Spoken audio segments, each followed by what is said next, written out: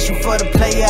Working all day long, this repetition got my weight up. Pumping like a piston, I can hear him yelling, wait up. Whole world I've been lifting, plot is sticking, nigga, stay up. You don't know what it cost me. Now I'm chilling in the penthouse, living lofty. Pray before you cross me. Shut up while I'm talking. While I run up stocks, you all on my IG stalking. Man, get out my... And now that the case is back in my hands, why don't I show you guys what this entire video is all about.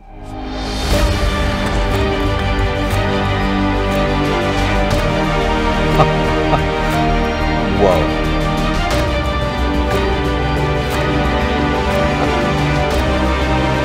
This is the Zhiyun Cinepeer Weebill 3E. And this little guy packs one hell of a punch.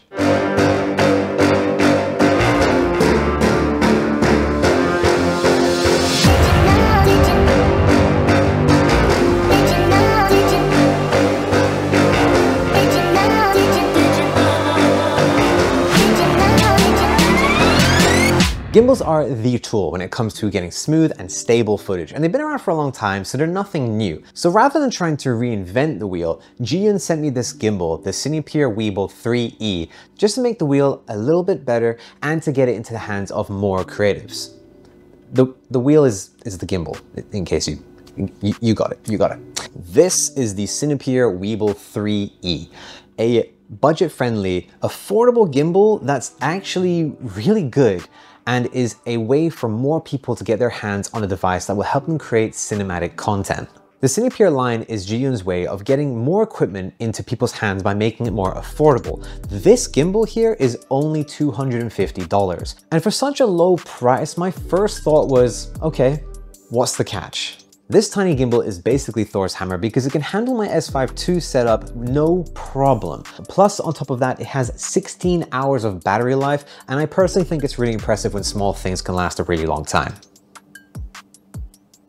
The Cinepeer Weebill 3E looks almost identical to its predecessor, the Weebill 3S, while slimming down certain things and ditching some features that the 3S had, but still maintaining key features like strong motors, Bluetooth control, and ease of use. The size of this gimbal means it's very easy to create for a long period of time. The cinematic intro that I made was filmed over a few hours, and honestly, I didn't get tired. Not to mention, this thing is just shy of 1 kilo, and it's no bigger than a piece of A4 paper.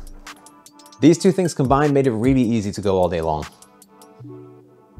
What else made it really easy to use the Cinepeer 3E was the fact that it has the Sling Grip 2.0. Now, I'll be honest with you guys, when I first heard about this, I didn't think it was all that. I kind of thought maybe it's just a gimmick, another way to have a second handle. But I was wrong. I have to admit now, after using it a lot, I am fully supportive of the Sling Grip 2.0. Before, I used to just think having sore wrists was a consequence of getting nice, smooth shots with your gimbal. But Zhiyun said no. It doesn't have to be this way. And yeah, they're right. My wrist genuinely feels supported, and the fact that you can adjust the angle or the height at which the support rests, it means that you can change how much support or how little support you have on your wrist, or like wherever you place your hand on the gimbal, you can adjust it to where you need it to be. Pairing that with the second handle that you can change the position of so easily just by twisting a little knob and then moving it, you can have different sort of setups in a press of a shutter button.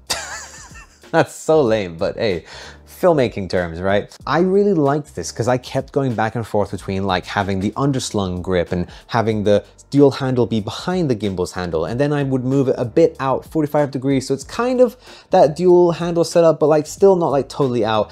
And then if I wanted to, I could have the two like this, and I could, as filmmakers, we want options, and this gives us options at an affordable price. One thing to note is the Sling Grip is an optional extra. You can get this in like the different kits, which will be listed in the description below. The base kit is $250 for just the gimbal. If you want the Sling Grip, that's an extra cost. I don't have the numbers on top of my head, but they'll be on the screen or in the description. Zhiyun's professional stabilization algorithms are actually very good, and I feel like that's no surprise. We've known this from their past gimbals. I mean, I still have the Crane 3S, and I loved and still love that gimbal. I don't use it for my S5 because I don't need to. But their new gimbals, new algorithms, I'm I'm blown away. I'm really impressed. Like out of the box, I don't even think I calibrated it, but you should always calibrate your payload on your gimbals.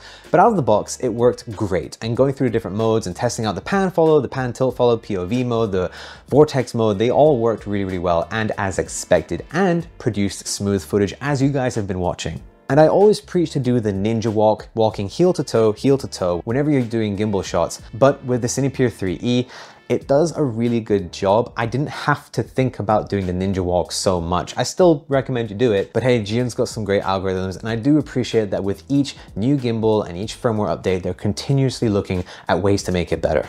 Portrait video is pretty standard now for a lot of businesses who like to focus on social media type content. And whilst I love that my S5 Mark II from Livingston film in open gate, meaning I have more height in my shot so I can crop easier for social media, it's great that Zhiyun thought ahead and made it really easy to quickly switch from landscape to portrait just like this.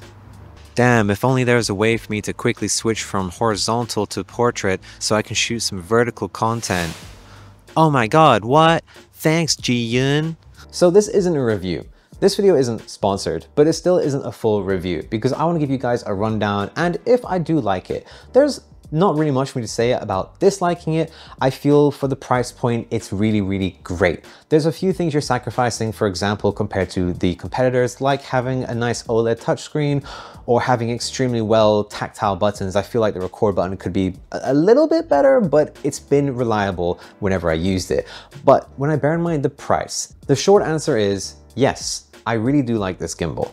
It works really well, it's strong, and it lets me shoot all day without having to worry about compromises like, oh, I can't hold my camera, or I can't use this lens or that lens. And I appreciate that they kept important things like having Bluetooth control or USB-C control and having a function trigger so that you can do different things and you can customize all those things on the gimbal itself. So who is this for? Well, the Cinepeer line is made to be an affordable lineup to get in the hands of more creatives. So obviously it's for those people who are getting into filmmaking, getting into content creation, and want to be able to create more, but maybe don't have the budget for the $2,000 gimbals or the $3,000, $4,000, $5,000 cameras. They've got a few $100s, but they want to create something more cinematic.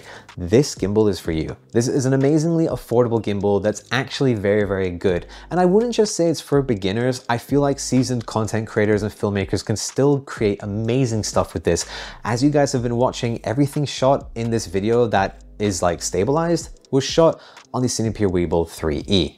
I also believe that travel content creators will love this gimbal because it is the size of a piece of paper, but even for its small size, it's still able to support a wide range of cameras. Now, if you do want to buy this gimbal, there are some affiliate links in the description below that will adjust to your country so you can buy it wherever you are in the world. And of course, this means I get a bit of a kickback if you guys do choose to buy it. So thank you very much if you do. Don't forget to subscribe. And if you guys are curious about my thoughts on some new drones that have come out recently, check out this video over here.